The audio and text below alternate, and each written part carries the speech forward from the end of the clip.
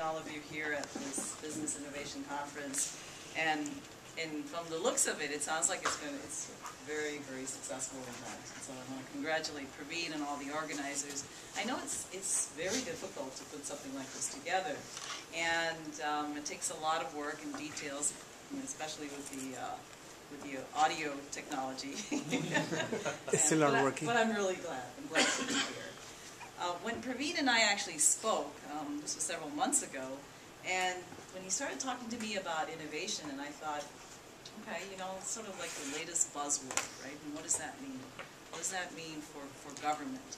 And he says, well, why don't you come here and talk to us about, you know, what government has been doing in this field? And I said, well, okay, I can do that. I can, you know, I was appointed in January, and I figured, you know, by this time I should be able to know at least what GSA is doing in terms of innovation. So I thought what I'd do is talk to you a little bit about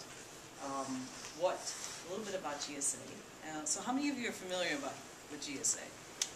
Okay, a little bit. Okay, good. For those of you who don't know about GSA, and for those of you who do know about GSA, at least you'll know what we've been doing recently. All right. So as Praveen said, I'm the regional administrator of the Great Lakes region, which is the 6 states, and that keeps me busy. Thank God I don't have 13 states.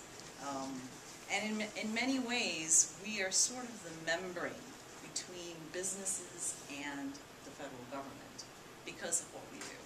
And so therefore, we're really interested in being partners with business, academia, and we pride ourselves in working with local communities. I was last week in Milwaukee talking to the Society of American Military Engineers.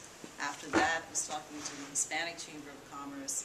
And part of these outreach events, most of it is spent time telling people about what we do.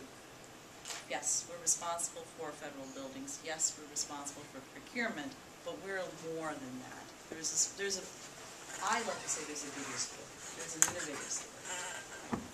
So at GSA, it's our mission to provide innovative solutions for our clients and to foster effective, sustainable, and transparent government for the American people.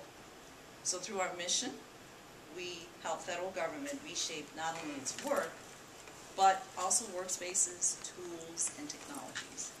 And we're proud, and this is, you know, before I started, I never thought that I could say this, but we're really proud to be ranked among the top federal agencies in terms of innovation. Who would have thought that government could be innovative, right? So I'm going to use Theodore Levitt's classic and simple definition of creativity and innovation as found 40 years ago in the Harvard Business Review.